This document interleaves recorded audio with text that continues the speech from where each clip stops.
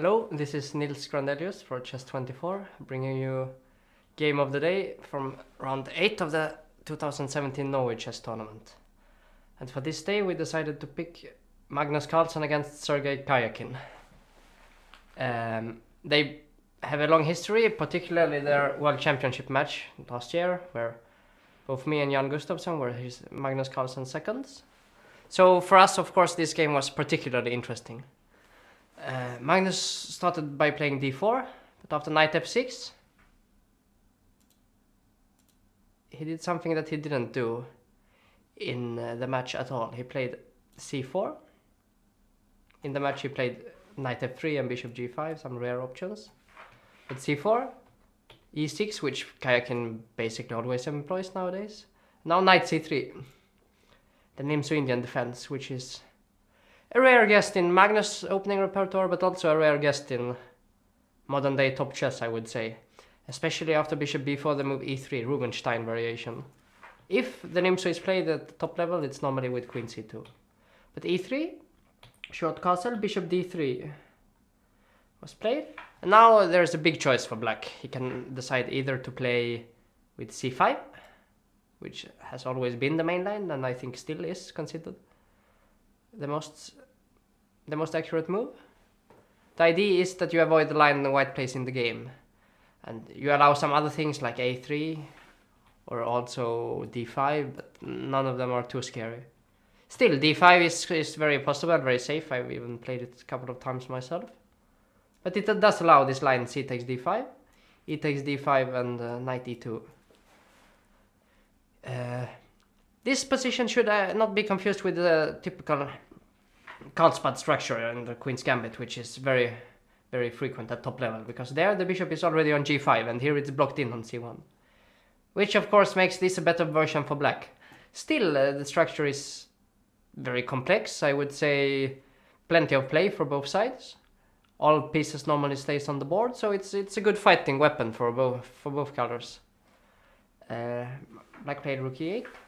And the idea of rook e8 is kind of to wait a bit. We see that after bishop d2, castling would probably also be met in the same way, bishop f8. Bishop d2, he plays bishop f8. The idea is that in this structure with the pawns here against the pawn here, white would like to push f3, e4. But as soon as white pushes f3, black would like to counter in the center with c5. And then the bishop is a bit clumsy on b4. It's better here. On b4 maybe it will get attacked by a3, or it's just more solid on f8. Therefore this slightly strange looking bishop f8 move. Magnus decided to castle. And here is a big choice for black again. One of the main moves were a5. I mean, to stop this expansion on the queen side, and also prepare to play knight a6 without having to worry about white taking it. Arguably the main line and most solid way of playing is to play c6. Again, with the possibility of a later later a5 and knight a6. And after f3, black doesn't really mind to waste the tempo and go c5 anyway. Now it's even better with the knight coming to c6. But b6 is also considered very, very solid and safe and normal and everything. Carlsen played rook c1. Again, f3 he could play, but c5 will always be a decent reply. So rook c1 is kind of a semi-waiting move.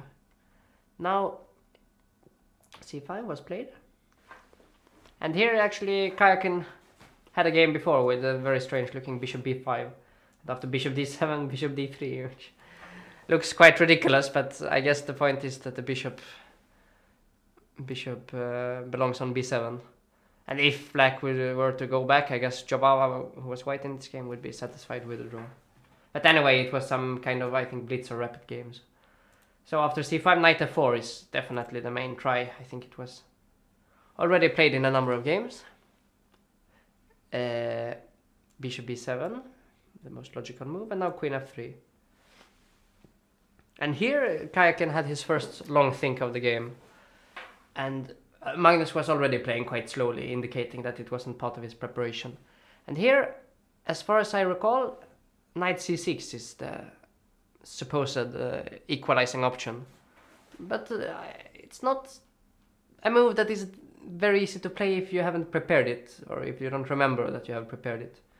The point is that if white were to take, knight takes. If you take with the queen, then I can probably just take here. Or maybe even more accurate, to take first and play rook a8, and next take here. So knight takes d5. Now actually there's a trick. If you play knight takes d4, then white can play knight f6. Queen takes f6, queen takes b7, and with the two bishops, he's slightly better in this open position. But instead black has the very nice move knight e5. Point is, after white having to take, because knight f6 doesn't work now because of g takes f6. Queen takes b7 and then bishop is hanging. So white has to take back on e5. Okay. Queen takes d5. Queen takes d5, bishop takes d5. Now the pawn on a2 and the pawn on e5 is hanging, as indicated by arrows. And this is supposed to be completely fine for black. So slightly surprisingly, Karjakin decided not to go for the principal continuation and the most sharp line. But instead he went for knight a6. Well, the knight has some duties on c7, protecting the d5 pawn, and also possibly someday going to e6. But on the other hand, I mean, white's whole construction, like especially with knight here and knight here, I mean, makes the d4 pawn a weakness. So it's so logical to go knight c6 attacking d4. So knight a6, I would say, I mean, although not a bad move, it's already an important concession from black side. And now after rook fd1 we can conclude that white is slightly better after the opening.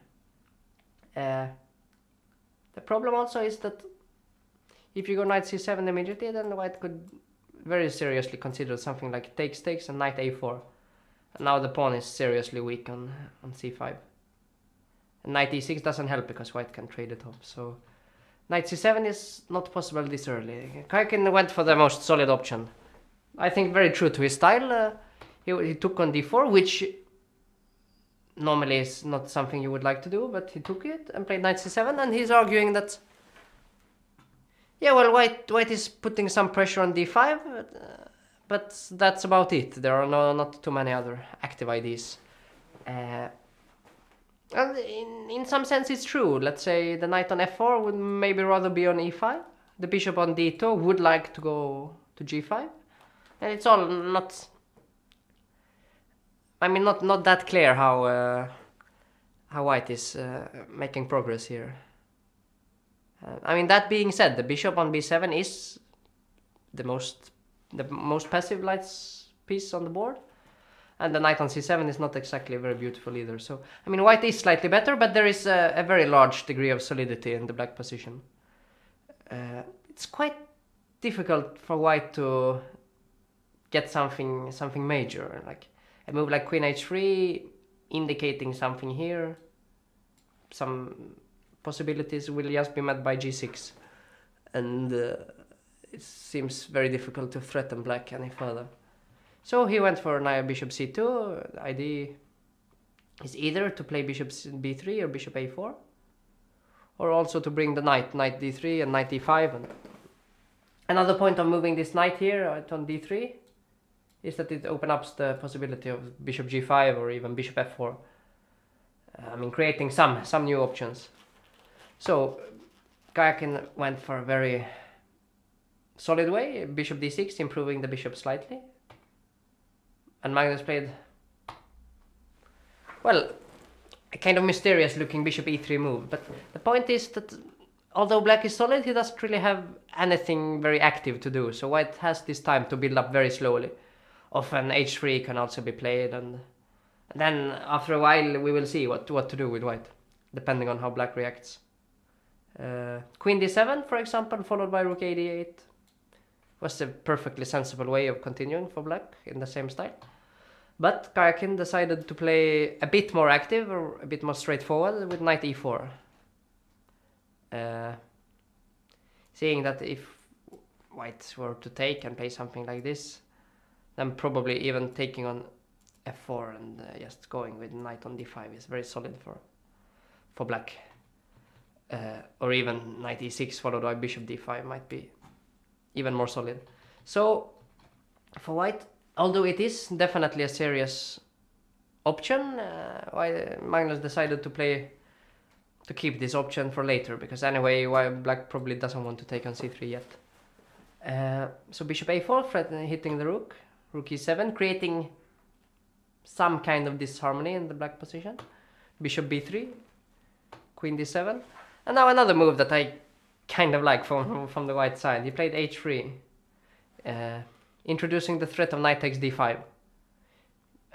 If he took immediately, then something like this, of course bishop takes h2 would be great for black. So therefore h3, trying to create this threat.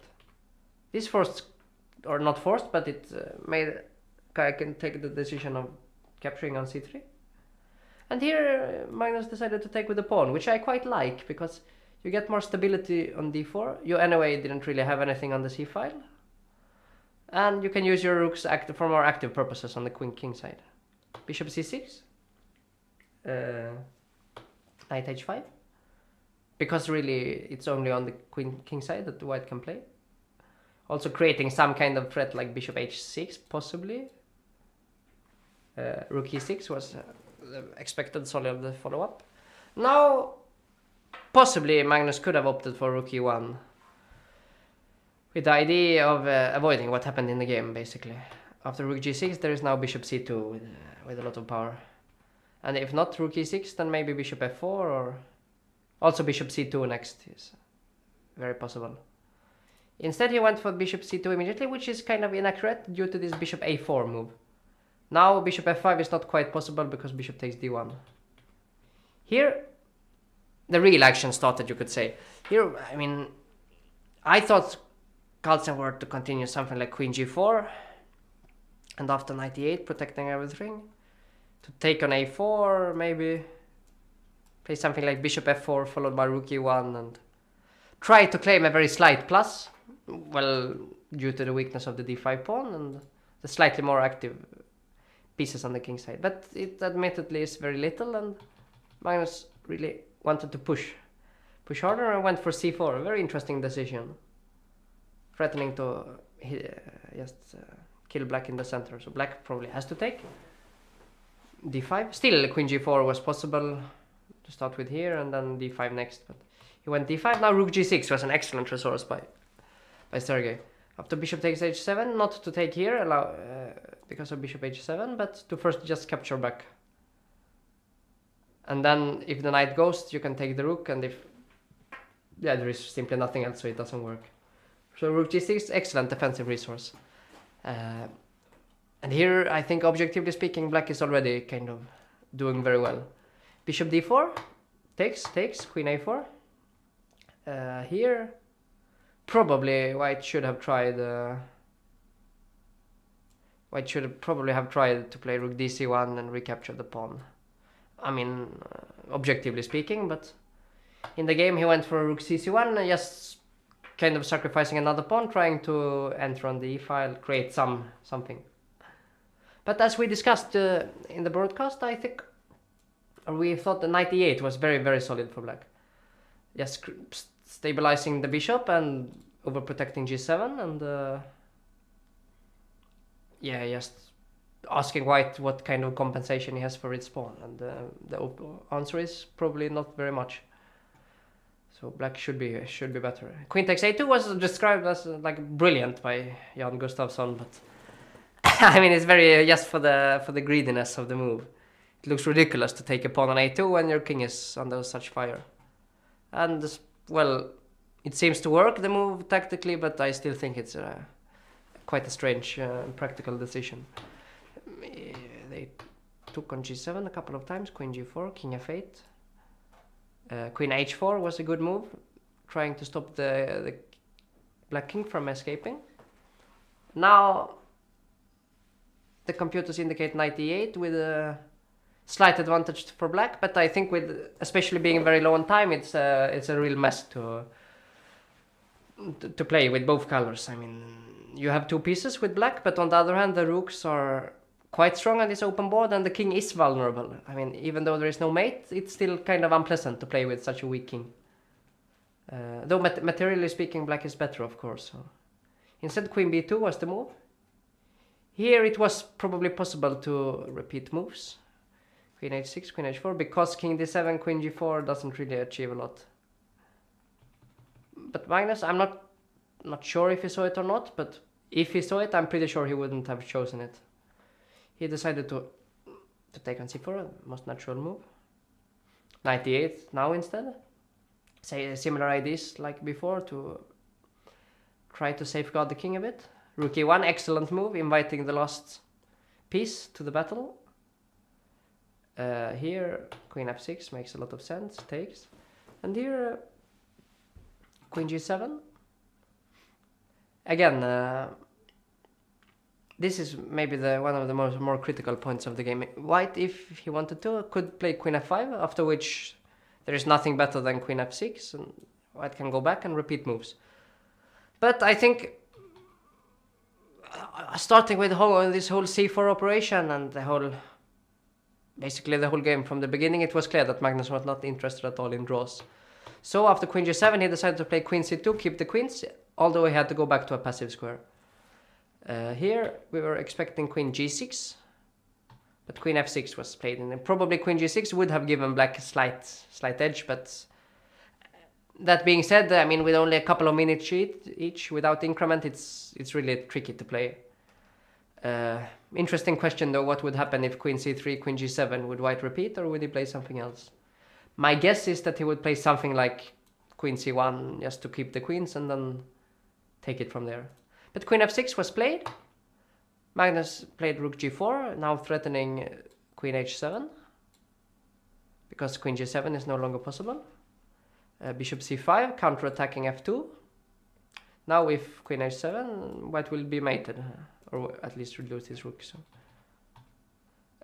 rook e2 had to be played, or here he played rook e2. I mean, g3, as was played later, could have been played already here with ideas like rook f4, but yeah, not very easy to play such a slow move with almost no time on the clock.